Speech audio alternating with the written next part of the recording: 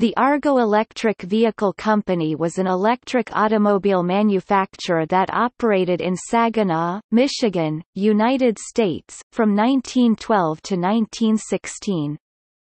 The Argo Electric used a 60-volt system with Westinghouse motors.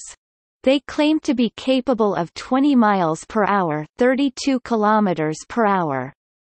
It had 6 forward and 6 reverse speeds, had 36x4 cushion tires and used an 18-inch (457 mm) steering wheel on the left. They were offered in both 4 and 5 passenger models, with open and closed versions available, and all models used steering wheels.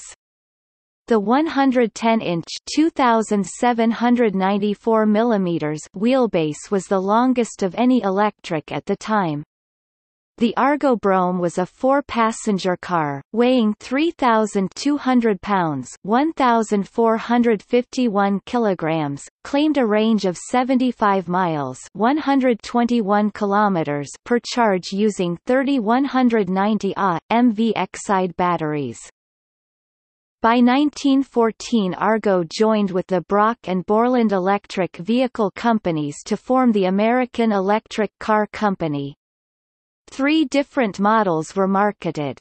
In 1916 the Columbia Motors Company purchased the assets of Argo.